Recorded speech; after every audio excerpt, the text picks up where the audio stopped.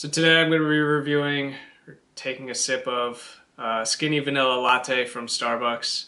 I have literally never had Starbucks in my entire life, so let's see how this goes.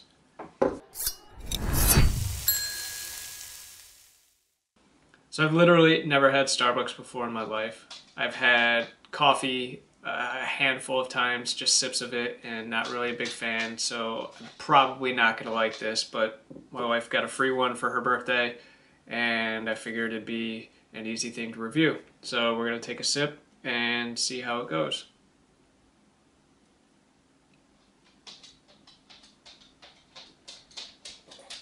First of all, it's hot as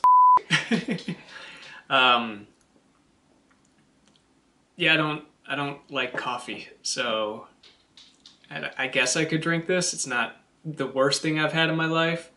I'd probably get a hot chocolate instead, honestly.